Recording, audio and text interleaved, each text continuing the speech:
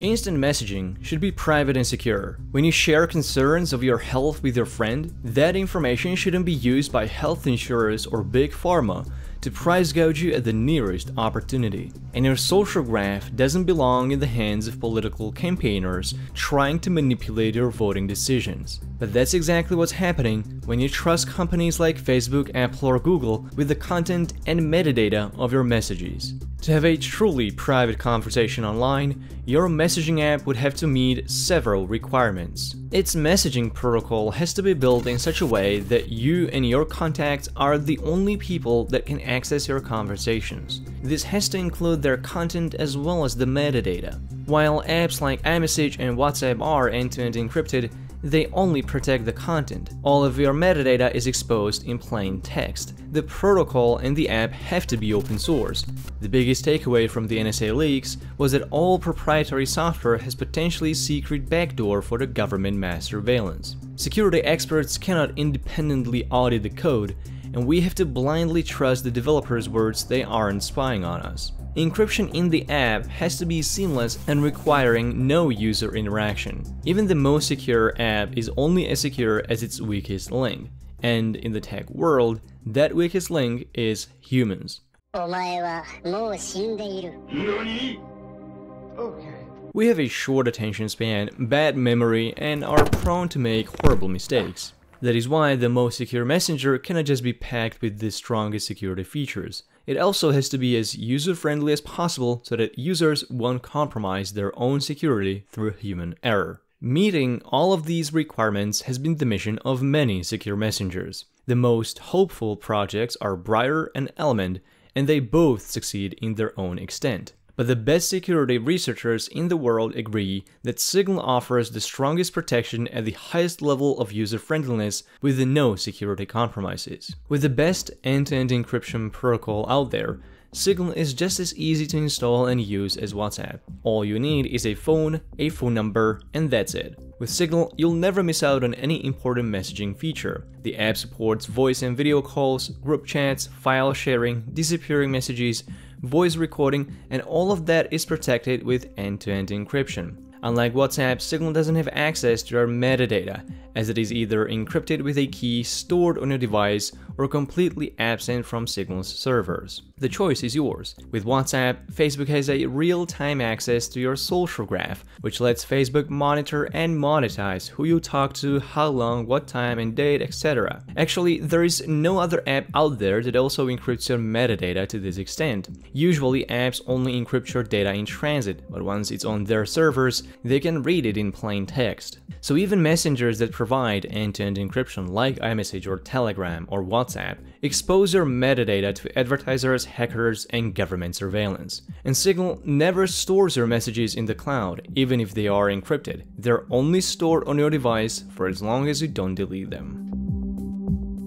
Signal is a free and open source software. Security experts from around the world are constantly looking at its code to fix bugs and find ways to make it even more secure. The source code of WhatsApp is a proprietary secret, so you have to trust WhatsApp's word they aren't spying on you or letting the NSA access your data.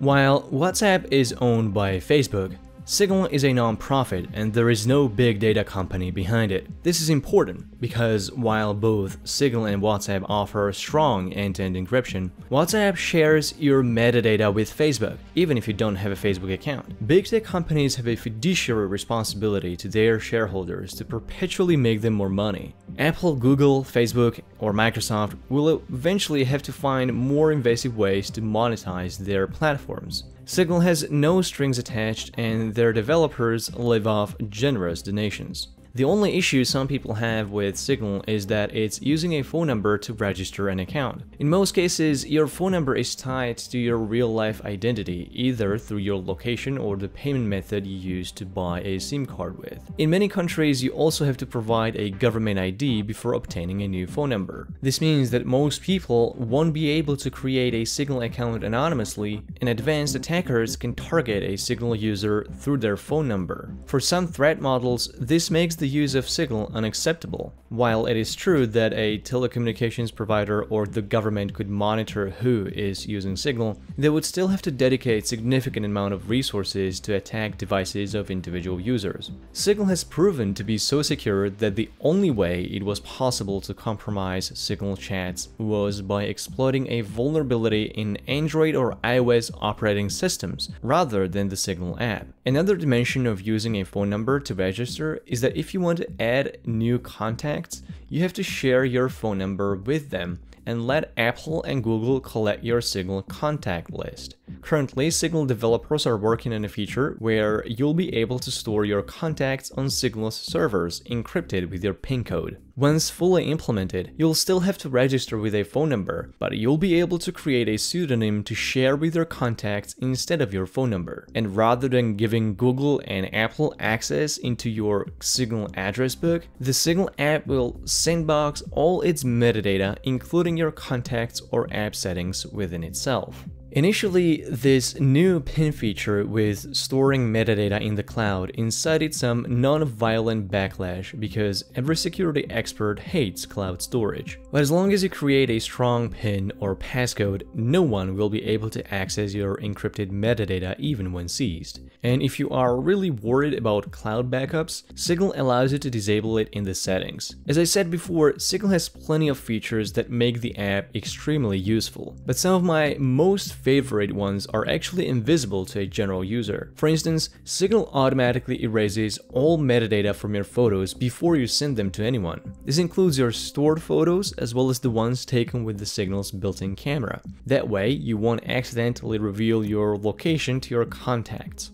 Speaking of the camera app, you can also use it to blur faces or any areas to prevent sharing sensitive information. You can also resize your picture, draw over, type text, use flash, or add these silly little stickers. And perhaps the most amazing feature is disappearing messages. With a simple tweak, you can decide how long each message will stay on your and your contacts' devices. Once they read the message, it will self-destruct anywhere from 5 seconds all the way up to 1 week. This feature is truly amazing because even if someone was to get a hold on your unlocked phone, they still wouldn't get access to your Signal messages. In Signal's privacy settings, you can further strengthen your security by toggling some settings. Incognito keyboard, screen security, and registration lock are the top recommended ones.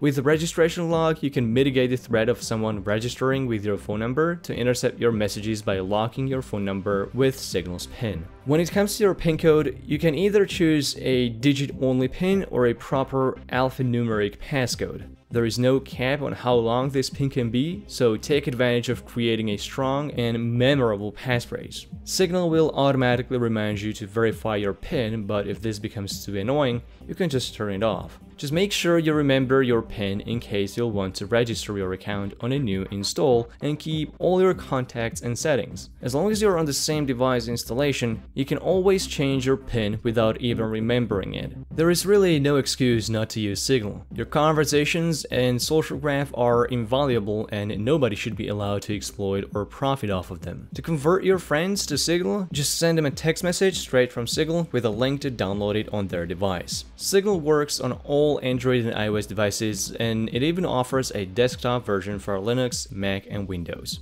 Enjoy your private conversations, and if you like what I do, please consider supporting my channel on Patreon or through channel memberships, as I currently have no sponsors or affiliations and YouTube ad money sucks. Thank you for watching.